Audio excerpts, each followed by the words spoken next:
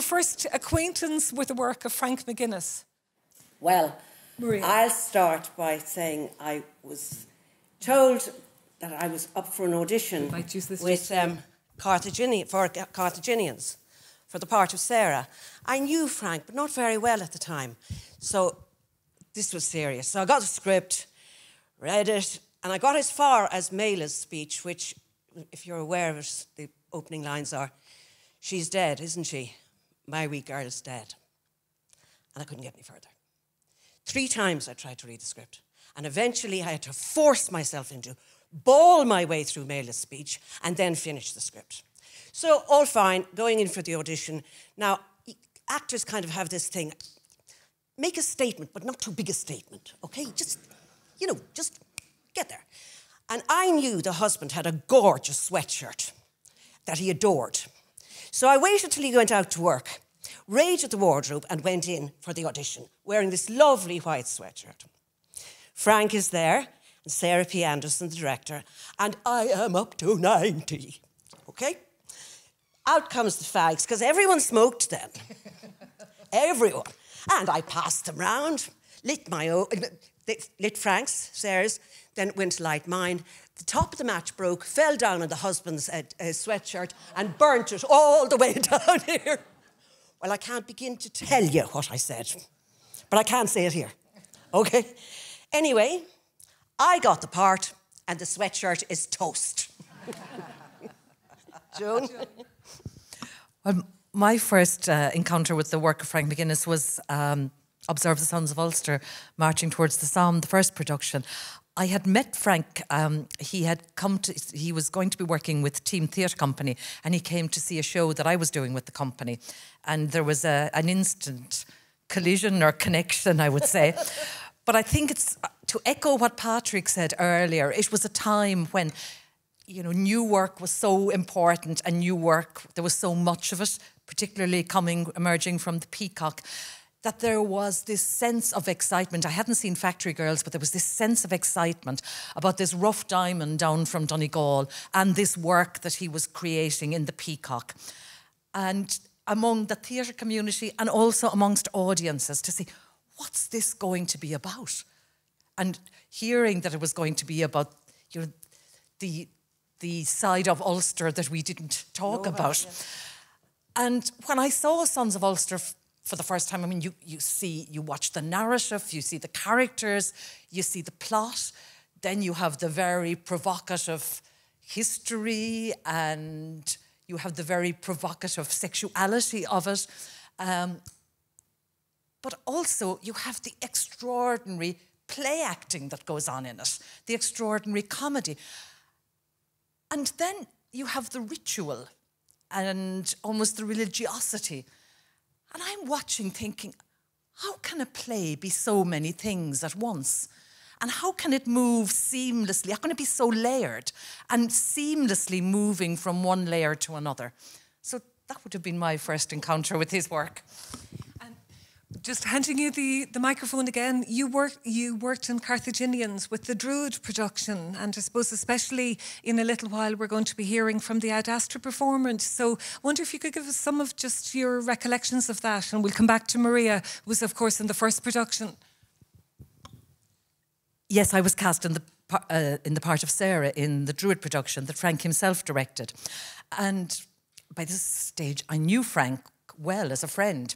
And I was under the misapprehension that we were going into a democratic rehearsal situation. No, we weren't.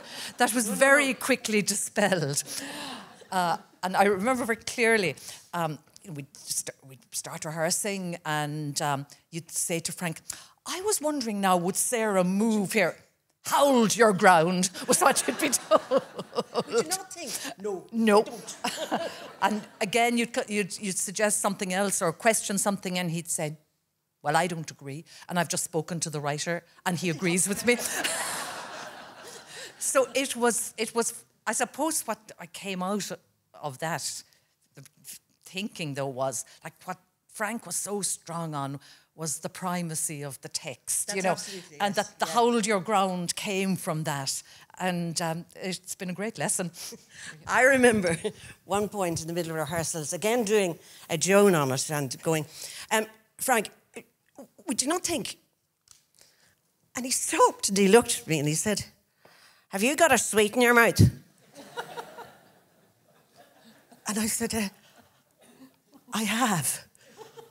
That's what I felt like when I was 6 in primary school. I choked myself swallowing it. But it was a fabulous experience, wasn't it? It was the best 3 months I can remember of life. I was very struck by a comment Patrick made earlier about the importance of characters, and just thinking myself as a member of the audience, how many of Frank's characters have stayed with me. So I can only imagine from the point of view of the acting life. Could you tell us a little bit about that, of how those characters, you know, have stayed in different ways? Well, the character Mela that I played with Frank in the second production, she'll never leave me. As a piece of writing, it's absolutely perfect. And all the awe I used to feel for Frank before I knew him came back every time I used to approach that piece of writing, because it's just impossible to go through that speech. Every time I had to say the speech at night, it came back to me just how wonderful it was. And it's just that she stays with me. That, and God knows many others. But that is the one that has certainly stayed with me. Yes, I think the character that stays with me a lot is actually a play of Frank's that I directed, Bag Lady, with Kathy Belton playing the Matchbox. Sorry, with the Matchbox, with Kathy Belton playing the part of Sal. And again, like in the way Frank builds a character, you know, you start off with, you know, an isolated, you know, youngish woman, you know, chatting. Just talking about living in a lonely place, and talking about a birthday party, you know, a birthday party she remembers, and an odd friend that she had as a child, and then a pet rabbit who was very badly behaved. And bit by bit, this extraordinary story unfolds, and also this woman grows in front of your eyes into, you know, a very complex and very dangerous human being, but as a character, also like going again and talking about that layering, going from an ordinary woman, and she is an ordinary woman, an ordinary working class woman, but there's something mythological about her as the play moves on. So I think as the character that springs to mind when I think of his work is that one. I think I had the same thing with Bag Lady, that just Frank's one-woman play, where you dive in, and this is a fitting metaphor, you dive in and you really don't take a breath until you surface at the very end of it. It's the most, again, an amazing piece of writing. The first time I ever played it, I played it in the Focus Theatre, and I would be as close as 2 inches from Shane there, doing these incredibly tough, heart-searing speeches that are like peeling an onion out of emotion. And sometimes I used to look into the eyes of the poor person to whom I was literally giving my all here. And I really want to stop and say, honestly, I'm only acting. It's fine.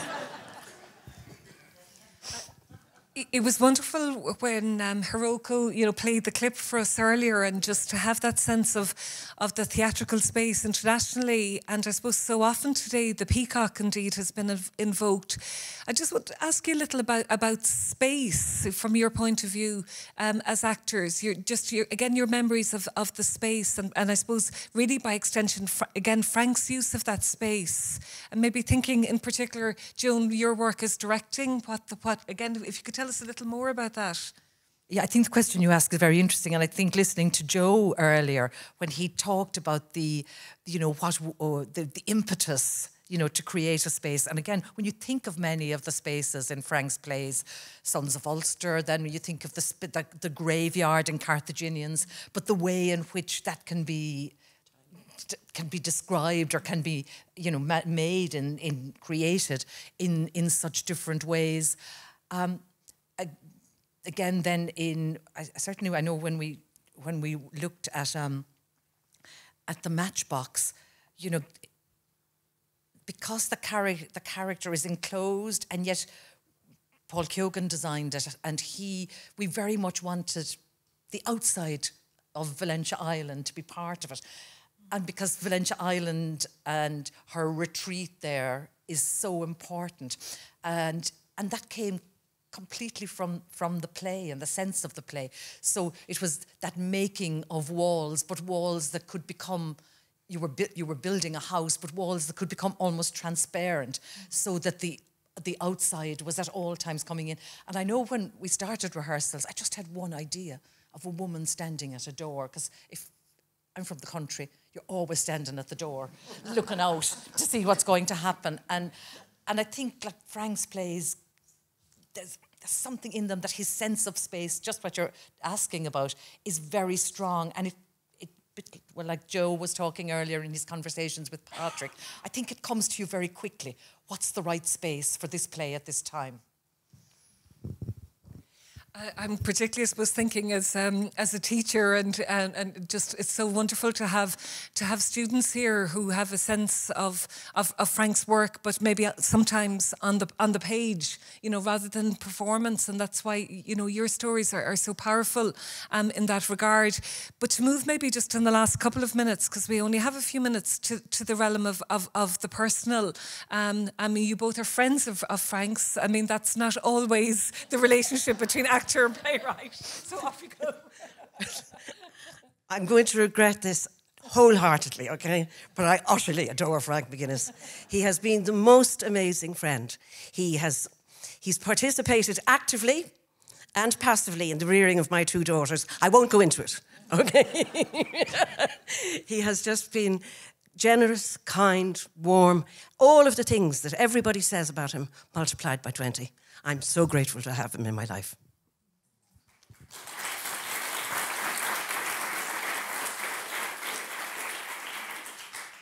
Yeah, I absolutely agree with Maria and everything everybody has said about his generosity.